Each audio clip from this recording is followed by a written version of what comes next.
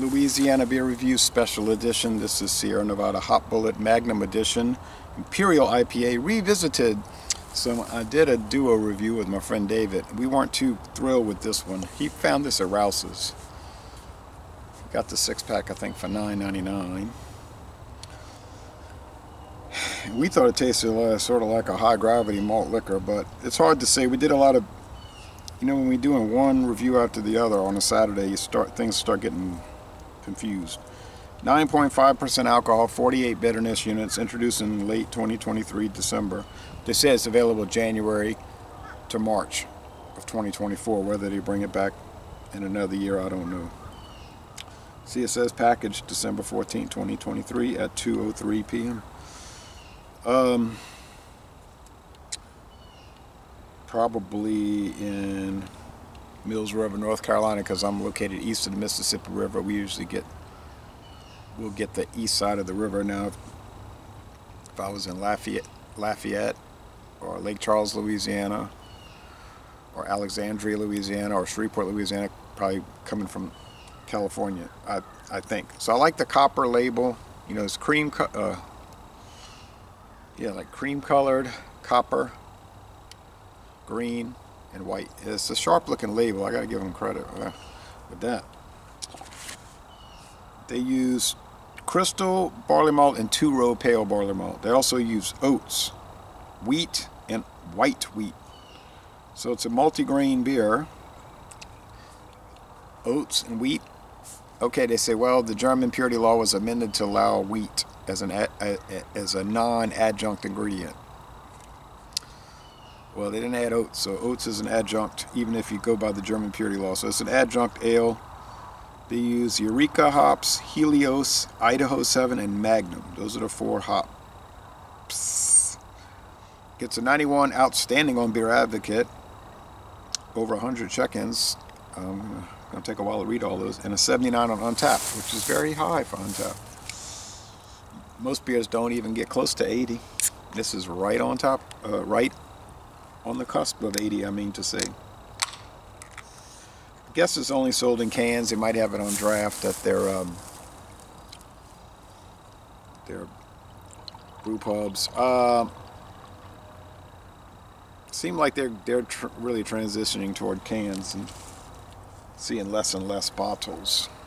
We do get Torpedo and Sierra Nevada Pale Ale in bottles still, but it seems like everything else is coming out in cans. Alright, so we get a bone colored head, and from the sun shining through it, about an 85-degree angle there, midday,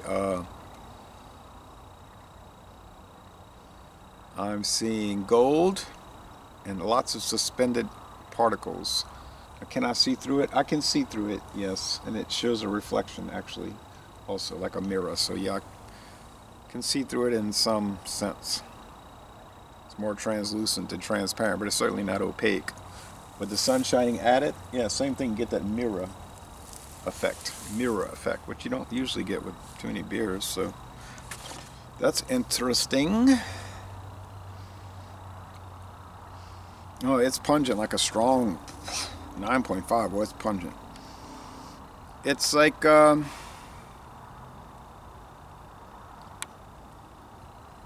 grain drink, which is what it is. A grain drink. Alright.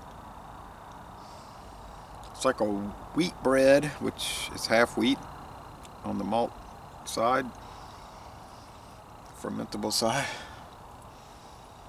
Pungent. Oof.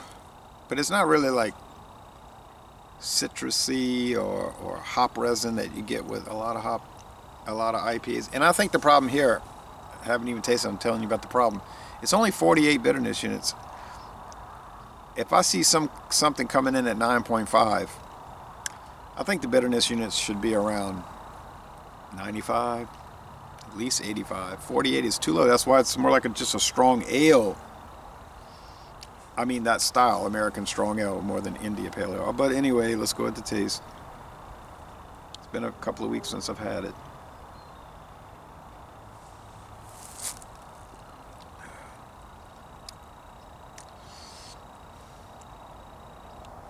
It's got like brassy hop bitterness, sort of like a metallic. I haven't eaten brass, but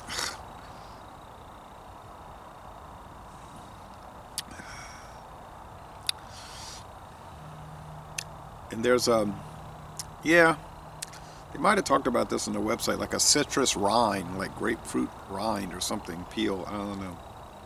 But it's not really bitter, it's just the taste of that, you know, and grapefruit is extremely bitter, but it's the flavors of that, but not really with the bitterness. I'll say bitterness is 3 out of 5 hop cones, and I think it should be at 4 out of 5 minimum. So to me it's under bittered. Sweetness is like 4 out of 5 sugar cubes, so it's sweet and very malty, like an American strong ale. High medium body.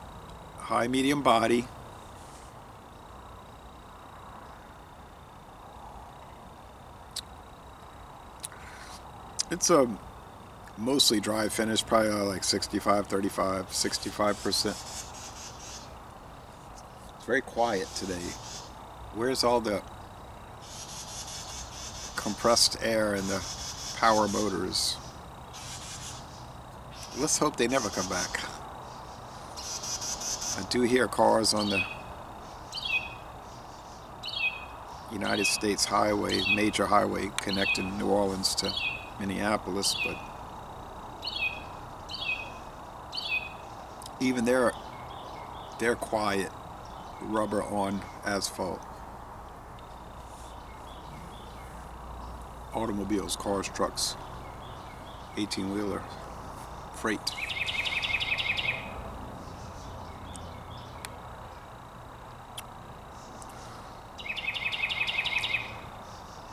These ales can carry the alcohol better than the high gravity malt liquors or lagers, and they use adjuncts, sometimes rice, typically just corn syrup, brewer syrup as it's called, but there's something about a chalkiness with those, and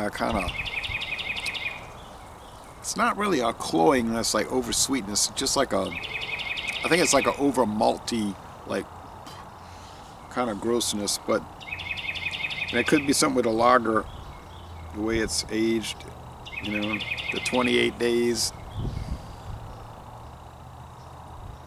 clarifies it and whatnot, but it maybe doesn't hide that thing. But the ales, the top fermenting ales, they usually won't have the chalkiness, and they don't have that what I just described. So they can carry the high. If you're going to do a high alcohol beer, 9 or above, probably come out ahead doing it in an ale format.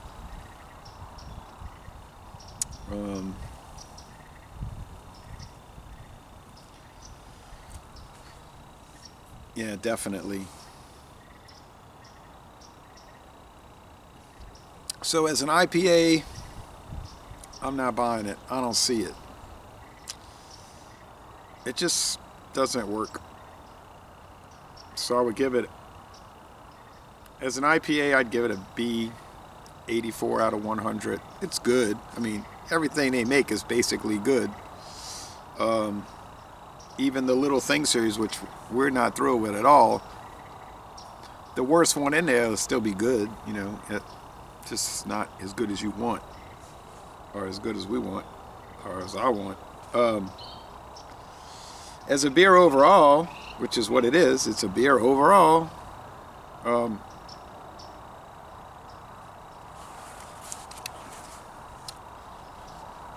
It's probably about 95, most excellent. So if you just pay no mind to the style and just say, oh, I'd love to get a that was a good deal, $9.99 for a 6-pack of American strong ale, a strong ale made in America. Let's say that. Don't even call it the style.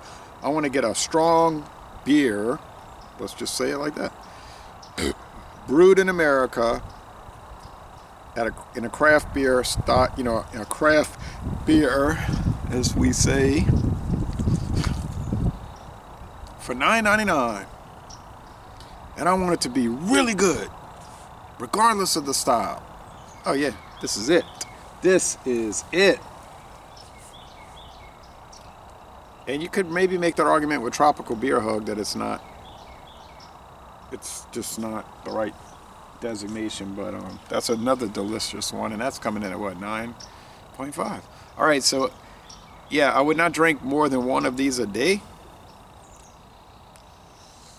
but on its own, it's great. So all of those problems aside, it is a 95, a most excellent beer, and I'm going to end this review by saying, laissez-les, bon temps relais. Y'all go to North Carolina or California and take a brewery tour.